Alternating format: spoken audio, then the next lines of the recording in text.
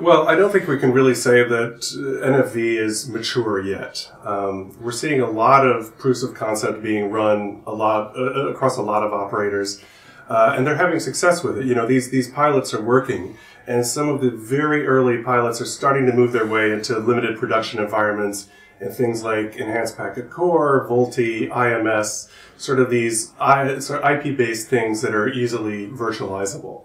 But the challenge is that these POCs tend to be based on unified stacks, where the vendor supplies the whole stack from the bottom up.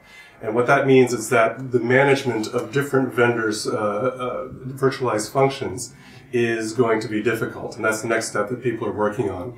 After that, we're going to have to split up the different layers of the stack and make sure that they're interoperable across different vendors.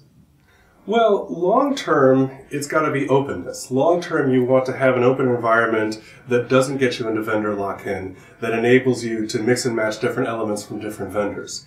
I think you have to be implementing NFV for the right reasons. If you're just going for a pure cost reduction play, you're not going to get that for a while. You might get some reduction in costs, but it's ameliorated by the fact that you're running a hybrid environment. So you have to run the virtualized elements of your system as well as all the legacy elements of your system, and that's going to be a problem for most carriers for at least the next 10 years. What you have to do is you have to focus on service agility. You have to use NFV to enable you to create more services more quickly.